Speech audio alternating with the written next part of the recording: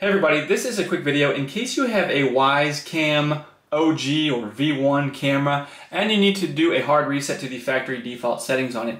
Now you're going to want to do this reset for one of two reasons. The first one is troubleshooting. If this camera is not working for some reason, whether it's not connecting or not responding or syncing with the app, or if it keeps disconnecting, or it seems to be, anything where it's not working and you're trying to fix it, basically.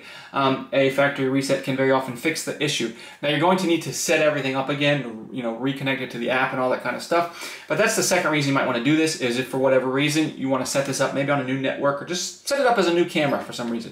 You can go ahead and do this, just wipe everything off of it. It's real easy to do. We just need to make sure, first of all, there's no SD card in it, so if there is one, you want to take it out, and that there's power to the camera.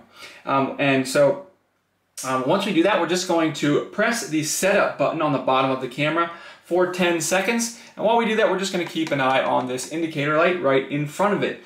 And then we're just going to wait. And the status light on the front of the camera will turn solid red. And then once that happens, we can let go, let it finish its thing. And once that solid red turns into flashing red, it means basically the camera's reset and now it's in setup mode, ready to be set up like a brand new camera.